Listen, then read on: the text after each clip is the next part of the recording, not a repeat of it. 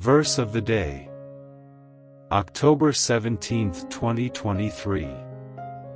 He who heeds discipline shows the way to life, but whoever ignores correction leads others astray. Proverbs 10 verse 17.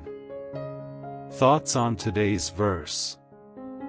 Each of us has a sphere of influence, where our actions can positively or negatively affect others. Similarly, we are all influenced by those around us, some of whom can help us overcome our challenges. However, if we reject discipline and correction, we not only harm ourselves but also lead others astray.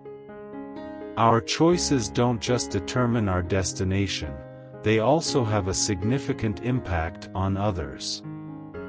Prayer. Dear God, I ask for your forgiveness for my foolish arrogance and my indifference to your truth and wisdom. I am humbled by the knowledge that you have made my life significant to others. Please empower me to use that influence to gently and humbly lead them in the way of your truth. In Jesus' name, I pray. Amen.